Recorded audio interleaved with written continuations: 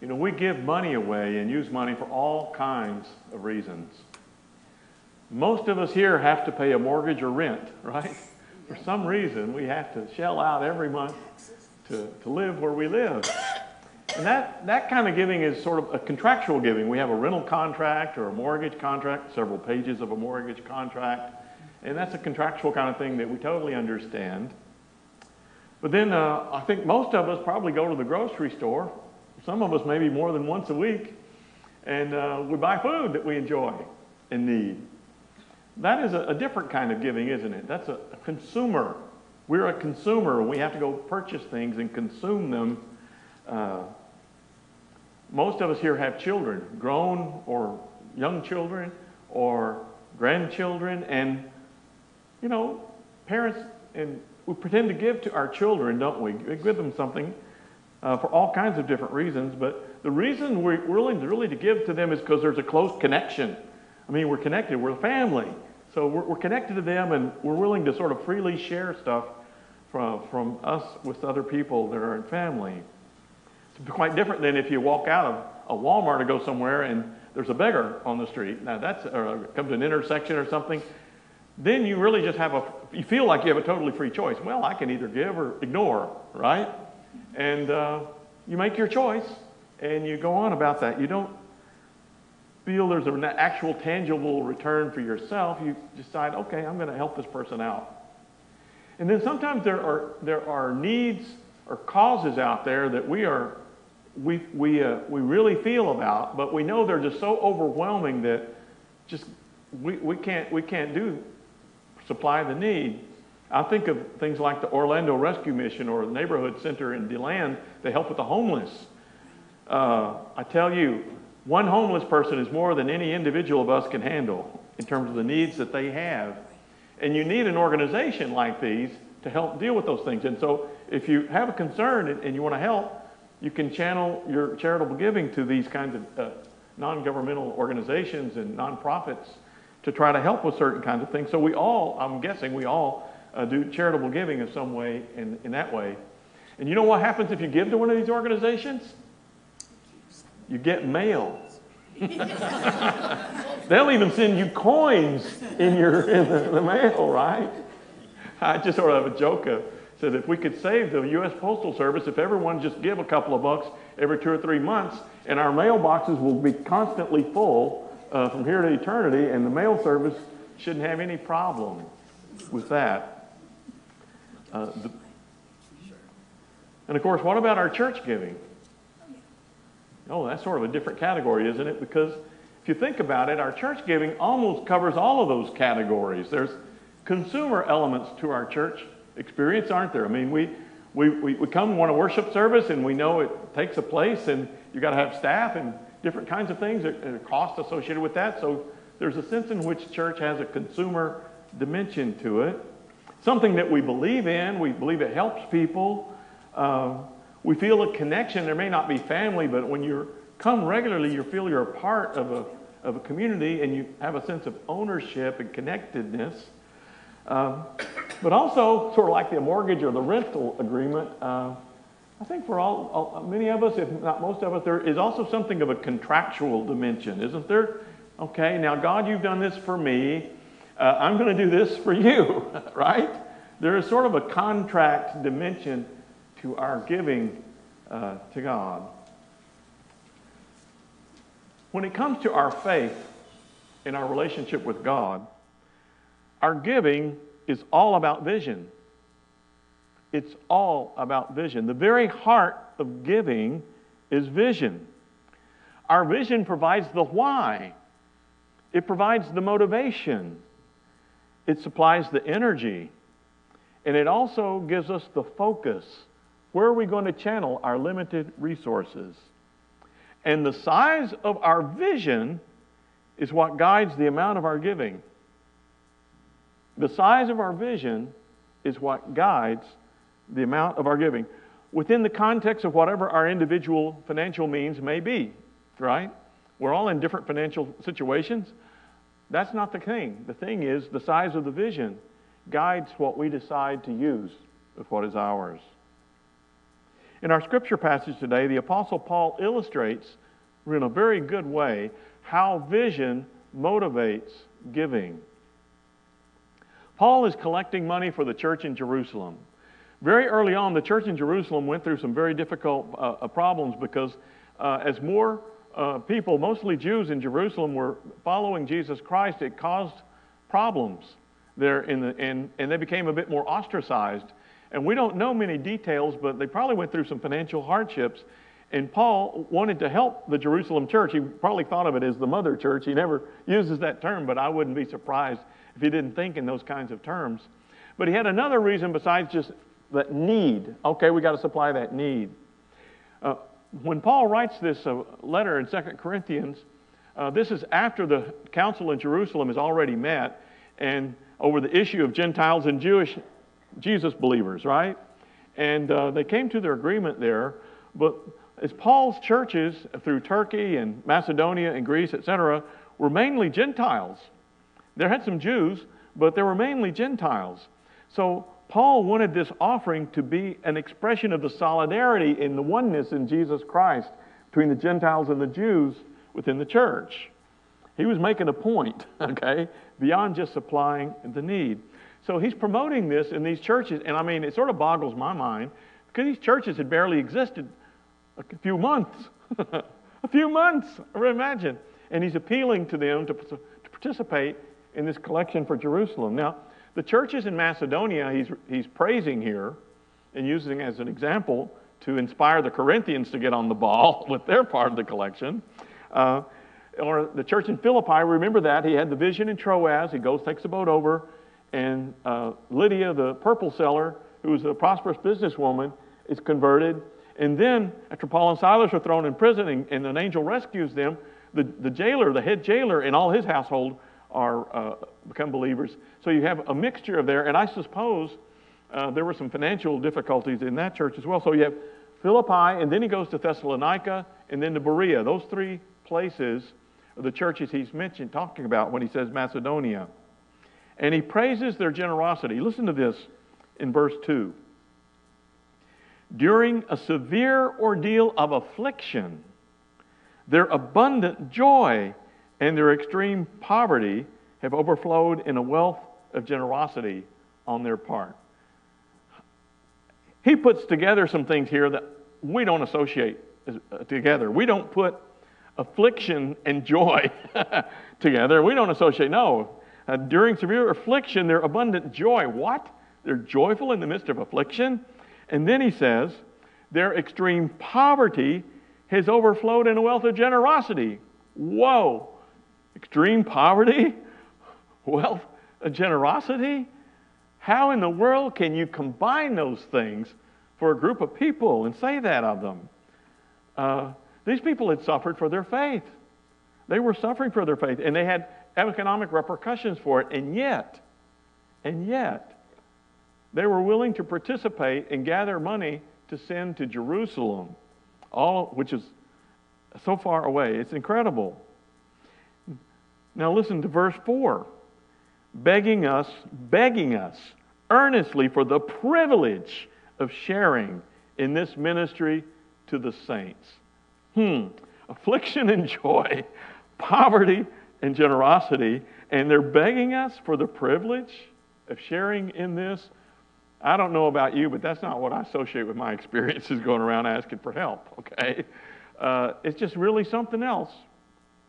But when you think about this and what Paul is saying and the example here, you realize that there is a vision behind that giving. Wouldn't it be good to know what kind of vision that can combine affliction and joy and poverty and generosity? Paul tells us in verse 5, they gave themselves first to the Lord and by the will of God to us. They gave themselves to the Lord. This is the key vision that drives their giving. They are so grateful for the new life in Jesus Christ. These guys have only accepted Christ not that long ago. They've received the gift of the Spirit, and these weren't just accepting ideas. Okay, you come along with a new idea. I accept your idea. and I sign on, now I'm a Christian. No, no, no, no, no. This is experientially based. You don't give out of an idea, you give out of an experience, right? They had experience of God, and this gratitude for the new life of Christ is already growing into a love for Christ and for God's people. So they're grateful for the past work, what Jesus has done, but their gratitude is also based on what God is doing in their lives moment by moment, day to day. It isn't just something from the past, it's an ongoing experience of life in God that they're experiencing. And that's where their gratitude, that's what energizes and fuels their gratitude. And their giving, and this is so important, their giving isn't just focused on the need. They're not responding to the collection just because, there's some people that are suffering in Jerusalem. They see their giving as an extension of their connection with Jesus Christ. Is that clear? They see their giving as an extension of their connection and relationship with Jesus Christ. They are not giving to perform for God. They're not giving so that God will watch and say, you did the right thing, I'm going to bless you, or to be in good graces. I'm going to give so God will think better of me and maybe pour me out more blessings. They're not performing. Their giving is not performative. They're not putting on a show for anybody. They are giving out of participation. We are participating in the life of God. We are participating in the people of God, in God's work. Their giving is not performative, it's participatory. I think that's a good question we can ask ourselves. I'm not saying one is good and one is bad, but I think both elements probably are involved in us. I think in me as well. To what degree is my giving performative? Am I trying to sort of show God something, I'm wanting to have him hold up a 10 instead of a 3 at the judging time or something like that. To what degree is my giving performative, and to what degree is it participation? Am I participating in what God is doing in my life and what God wants to do through me and with others in God's kingdom and in this world? Is our giving performance or is it participation? And we've got to ask ourselves the same question. He said, have we given ourselves first to the Lord? What does that mean to you? I would love to go around and interview each of us and have us hear one another's responses. What does it mean to give yourself first to the Lord?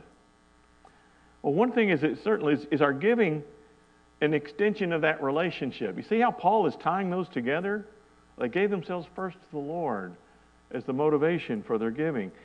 This kind of giving is not tied to consumptions or to needs or to paying for services. It's totally relationship-based.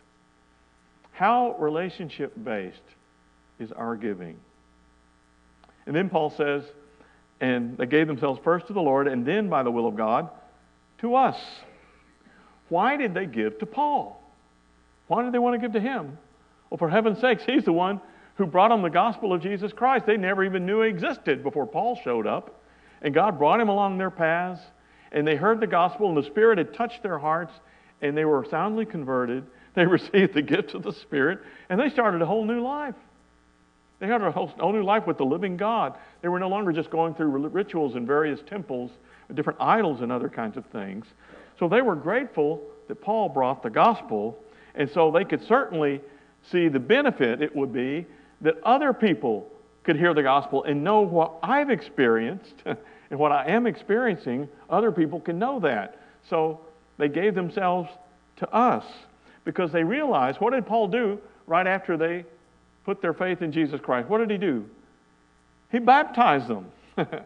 He baptized them. The Philippian jailer that night, him and his household, they baptized them. Why? Because that is our way of showing your incorporation into the body of Christ. You're made a part of the people of God in Jesus Christ. You're made a citizen of heaven. That's why he baptized them. So now they realize, wait a minute, we are a part of a people. We are part of a kingdom. We have a new Lord, and we belong to one another. We're like family. We are like family, that close connection. So that creates, when you get a familial connection, that kind of closeness, you're a lot more open of sharing with what you have with someone else, aren't you? Because we're connected, we share God's work through others. Paul's doing things that they couldn't do. They were doing some things and going places Paul couldn't go. So they saw their giving as a way of sharing in what God's doing through other people. And that's what we're doing as we share and as we give. The heart of giving is vision. Our vision is what gives us the why. It gives us the motivation. It's the energy. And it's also the focus for our giving. Community United Methodist Church has a vision. We are a vibrant family of God, living the love of Jesus with our neighbors. We're a part of this community. And together we are peacemakers. We bring people together, practicing compassion and the love of Jesus Christ as we dive into Scripture and make disciples or followers of Jesus Christ. Does that vision line up with your vision of your journey with God? You're on your journey with Christ down the road. Does the vision of this body line up and resonate with your vision? Let's go back to the passage for a moment, because Paul wants to add another layer of depth to the vision behind our giving. In verse 9, he says, "You know the generous act of our Lord Jesus Christ." So he's using Jesus as an example. "That though he was rich, yet for your sakes he became poor, so that by his poverty you might become rich." When Paul talks about Jesus being rich, he's talking about not his time on this earth as Jesus of Nazareth. He's talking about he's the pre-existent Son of God, okay? He's the co-eternal Son of God. He was involved in creation and all of that. And as Jesus is in his divinity, it's the creator, the source of all that exists in all reality. I mean, the term wealth doesn't even apply because it's just so overwhelming. When you're the source of it all, I mean, talking about an amount is sort of ridiculous. It's almost as if all of a sudden you had Elon Musk's wealth tomorrow. It would be so overwhelming you would be dizzy and be totally confused and not have a clue what to do.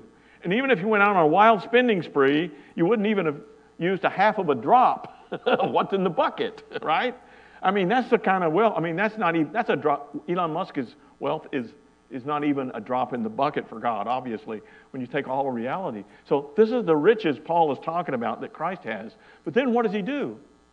Becomes incarnate in Jesus of Nazareth, becomes a fully human being, has to deal with life just like you and I have to deal with life. And he became poor. He could have come as the most powerful and the most wealthy human being that ever existed in human history. But he didn't do that. He came in a humble family. His dad was a carpenter. He owned his own business. He wasn't a super prosperous one, far as we know, but he was just a young businessman, an artisan, knew how to do stuff. And he probably had a property developer he had to work with, said. So then he talked about his poor, but it's what Jesus did with his life and his giving, his sacrificial way of life for us, which ended up, of course, in the cross. So that's the poverty Paul is talking about. But through his life and death and resurrection, that's how he opened the way for us to be reconciled with God, for our humanity to be restored, for us to be heirs and inherit the promises of God. It's just incredible, incredible wonders. Riches beyond, and it's not about money, it's about the riches of life itself with God. The Apostle Paul puts this in a more artistic way in the hymn in Philippians chapter 2, and I just want to read a piece of that hymn. Jesus, who though he was in the form of God, or Christ, did not regard equality with God as something to be exploited. That is, Jesus didn't take his divinity when he was a human being and play games with it and somehow go against his humanity. He stayed fully human. He operated in the power of the Spirit as you and I may operate in the power of the Spirit. But he emptied himself, taking the form of a slave and being born in human likeness. This doesn't mean he just appeared like some magic trick or some ghost or something. It's a human. He's totally, fully human. And being found in human form, he humbled himself and became obedient to God to the point of death, even death on a cross. He went to the point, he gave himself to the ultimate extreme that any human being can give, which is their own life. And he suffered that death in an ignominious, shameful way in his day and time. Why did he give himself? Why did he become poor? What was the driving vision for that self-giving? For God so loved that he gave. We're going to talk about that more next week. For God so loved that he gave. Jesus Christ shared the vision of the fulfillment of God's creative vision and purpose for humanity and for creation, and was participating in that vision, who for the joy that set before him endured the cross, despising the shame, as it says in Hebrews 12. When it comes to our faith, our relationship with God, vision, our giving is all about vision. The heart of our giving is vision. Our vision is what provides the why, the motivation. It provides the energy and the focus for our vision. And the size of our vision, the greatness of our vision, guides the amount of our giving. The size of Jesus' vision is what enabled him to give everything and hold nothing back. What is the vision driving your giving? That's the question I want you to take home with you today. That's the one I want you to wrestle with and pray over and come to a peace with God about. I don't want any guilt trips. I just want an honest answer for each of us. What is the vision that drives my giving? Is it consumerism? Am I paying for services received? That's a good first step. It's certainly something we've got to have. Or is it an expression of a discipleship? If you're following Jesus Christ, is it an expression of your relationship with God? The Apostle Paul shows us in this passage that giving is not a performance for God, it is a participation in the life of God. Paul shows us that our giving is an extension of our relationship with God, but also with one another. We are baptized into the body of Christ. We are a part of God's mission in this world. And gratitude, when you're grateful for something, naturally flows into generosity, doesn't it? Generous people are grateful people, and grateful people are generous people. When we have an attitude of gratitude, we have an openness and a charitableness about us, and a freeness to share our time and our resources or whatever with others. So as each of us prays about our giving for the coming year, let's bring to mind God's overwhelming grace in Jesus Christ. Not just the grace displayed 2,000 years ago, but the grace that God gives every moment of every day in our lives as we share life with God and God shares life with us. And let's tie our giving to our shared vision of God's kingdom. Let us pray.